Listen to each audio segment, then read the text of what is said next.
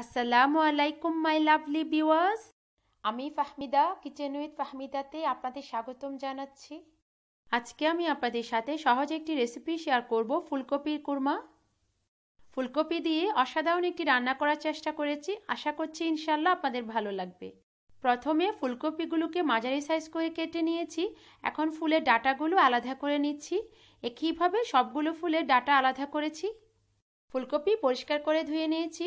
আমি মাঝারি সাইজের একটি গোটা ফুলকপি নিয়েছি। এরপরে একটি গোটা পেঁয়াজ কুচি করে নিয়েছি।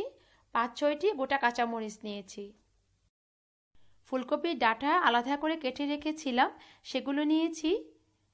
1 চা চামচ ধনিয়া পাতা কুচি নিয়েছি। এখন আমি ব্লেন্ডারে ব্লেন্ড করব, এজন্য একটি জারে প্রথমে পেঁয়াজ কুচি নিয়েছি, ধনিয়া পাতা কুচি দিয়ে দিচ্ছি, সাথে ডাঁটাগুলো দিয়ে দিব। গোটা কাঁচামরিচ দিয়ে 2 টেবিল চামচ পানি দিয়ে ব্লেন্ডারে ব্লেন্ড করে নিচ্ছি। 2 টেবিল চামচ পানি দিয়ে সবগুলো ব্লেন্ডারে ব্লেন্ড করে নিয়েছি। এখন আমি বাদাম বাটা দিয়ে দিব। 2 টেবিল চামচ বাদাম বাটা দিয়ে দিব। ভিউয়ার্স, বাদাম প্রথমে তাওয়াতে ভেঙে ব্লেন্ডারে ব্লেন্ড করে তারপর দিয়ে দিচ্ছি। বাদাম বাটা দিয়ে ভালো মতো মিশিয়ে নিব। আধা কাপ টক দই ফেটিয়ে নিয়েছি। ভিউয়ার্স, আপনাদের হাতের কাছে টক দই না থাকলে আধা কাপ তরল দুধে আধা চা চামচ ভিনেগার মিশিয়ে দিয়ে দিতে পারেন। এরপরে প্রথমে একটি ফ্রাই প্যানে চুলার আঁচ মিডিয়ামে করে 2 টেবিল চামচ তেল দিয়ে দিব। হালকা একটু ফুলকপিগুলোকে ভেজে নিচ্ছি। আধা চা চামচ লবণ দিয়ে দিচ্ছি। এরপরে ভালো মতো মিশিয়ে নিব।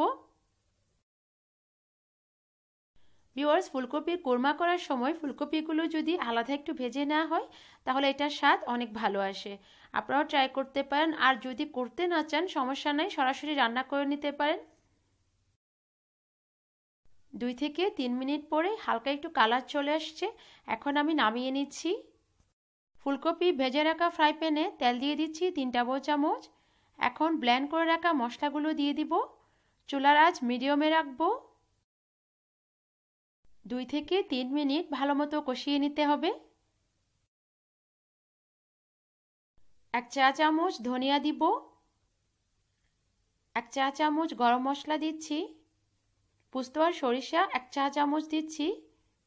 এখন সবগুলো ভালো মতো মিশিয়ে নিব।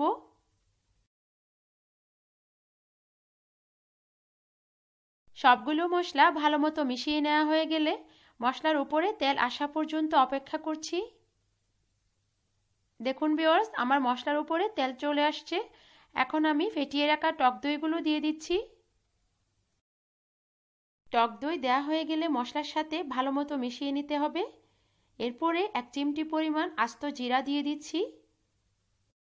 এরপরে ভেজে রাখা ফুলকপিগুলো দিয়ে দিতে হবে।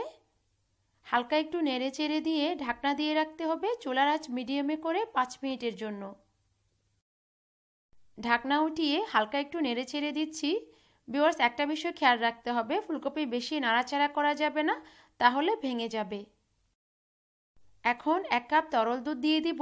ভিউয়ার্স, আপনারা তরল দুধ দিতে না চাইলে 1 কাপ পানি দিয়ে দিতে পারেন। এরপরে হালকা একটু মিশিয়ে নিতে হবে। আমি ফুলকপিতে হালকা একটু গ্রেভি রাখবো, সেক্ষেত্রে আরও 3 টেবিল চামচের মতো পানি দিয়ে দিচ্ছি। ভিউয়ার্স, গ্রেভিটা যার যার পছন্দ মতো আপনারা চাইলে বাড়িয়ে দিতে পারেন, আবার কমিয়ে দিতে পারেন। আমি টক দই, তরল দুধ, পানি মিলিয়ে সর্বমোট দিয়েছি 2.5 কাপের মতো। এরপরে ঢাকনা দিয়ে রাখছি 5 মিনিটের মতো। 5 মিনিট পরে ঢাকনা উঠিয়ে 1 চিমটি পরিমাণ লবণ দিয়ে দিচ্ছি। ভিউয়ার্স, লবণটা আপনাদের স্বাদ মতো চেক করে দিবেন। এরপরে হালকা একটু মিশিয়ে নিতে হবে। আমি আলাদা পাত্রে 3টি গোটা লাল মরিচ হালকা একটু তেল দিয়ে ভেজে রেখেছিলাম, এখন সেগুলো দিয়ে দিব। এরপরে সামান্য পরিমাণ চিনি দিয়ে দিচ্ছি। সামান্য পরিমাণ চিনি দেওয়ার কারণে এটার স্বাদ অনেক গুণ বেড়ে যায়। এরপরে ফুলকপি সিদ্ধ হওয়া পর্যন্ত অপেক্ষা করতে হবে।